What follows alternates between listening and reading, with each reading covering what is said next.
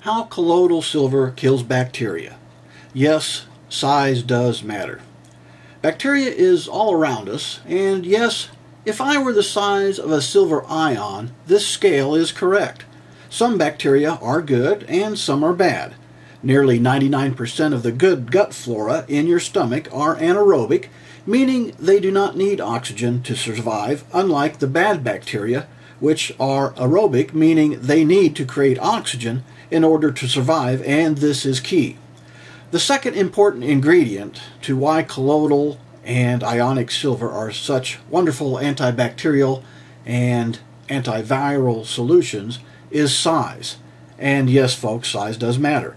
It is the small nanometer size of the silver ion that is able to suffocate the enzyme that the bad bacteria and virus use to create oxygen.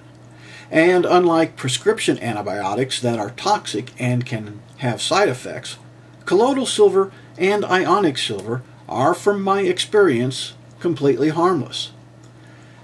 In the diagram, you can see the different nano sizes of bacteria and virus.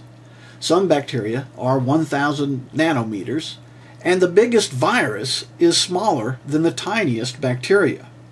A human red blood cell is 10,000 nanometers, and a silver ion made by the silver lungs generator is on average 8.4 nanometers and can be as small as 1.9 nanometers, and this is the smallest I found.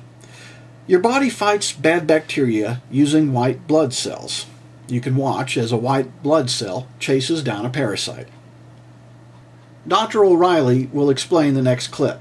Hi, this is Dr. O'Reilly with another plaque sample showing an unusual situation here with white blood cells in this sample. What I wanted to show you is this white blood cell in particular, where you have 2 nucleus inside the white blood cell instead of the usual 3 nucleus, and that tells me that this white blood cell is starting to deteriorate and die. The reason why is that this cell is lined, as I'm pointing out with the arrow here, is lined with bacteria. These are actually bacteria along the cell wall or the outside membrane of this white blood cell. And this actually happens this is a direct sample from a patient's mouth. So this is actually happening live, where these bacteria are attaching and boring into this white blood cell to eventually kill it. So these are other manifestations of white blood cells in various shapes. This one is pretty much dead. It's got a couple of nucleuses inside. This is an old one as well. You kind of see a little bit of filaments along the edge. And this one down here, which doesn't really have any healthy nucleus inside of it. So this is what happens with your white blood cells inside your mouth when you have certain bacteria in place underneath your gums. This is what causes gum inflammation and gum disease. So now you have a bacterial or viral infection. The key is to target the problem area, topically with an ionic silver, also for the nose, eyes, ears, and mouth, and can be nebulized for the lungs. Internally, a true colloidal silver is most effective as it is not affected by the hydrochloric acid in the stomach.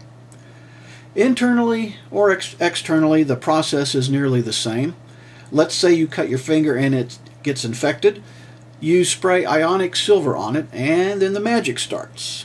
Ionic silver has a slight positive charge, so it automatically seeks out the negatively charged bacteria, virus, or fungus. Millions and millions of super tiny silver ions have found their quarry and kill the bacteria by suffocating the enzyme they use to create oxygen without any toxicity. The bacteria die-off is discharged naturally.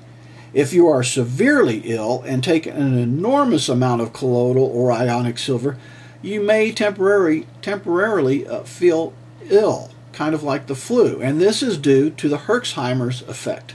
You can look it up. Herxheimer, Herxheimer.